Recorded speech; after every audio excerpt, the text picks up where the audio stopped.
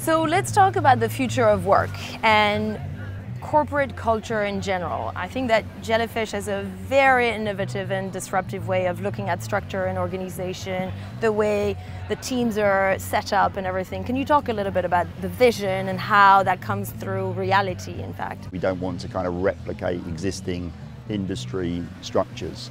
And so we don't, get everything right straight away, but we've just got a kind of curious, innovative mindset where we want to experiment. And I think when it comes down to structure, there's a lot of sort of words to describe different company structures these days. Flat structures, matrix structures, hierarchical structures.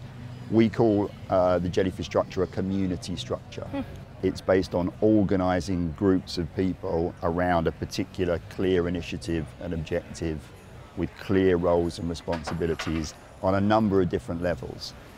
So when you join Jellyfish, there is a community built around you as an individual, and that is a community that thinks about you, your personal development, so includes your mentor, the kind of capability experts that you want to learn from. We've been talking about the Great Resignation ad nauseum, right? And so how do we move from the Great Resignation to the Great Retention? And how do you think of recruiting interesting talent and keeping and nurturing and growing that talent? We have a program called the Jellyfish Academy, and that's a way for us to bring new talent into the industry. You've got to obviously focus on established, experienced talent. There's a role for that, and you've got to get your story straight in terms of how you attract those guys.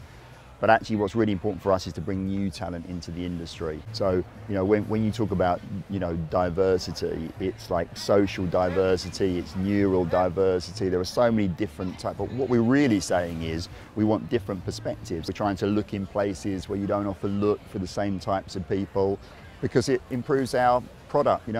People from with different perspectives, make a stronger creative product. So just from a purely business commercial perspective, there's a really good reason for us to be investing in that.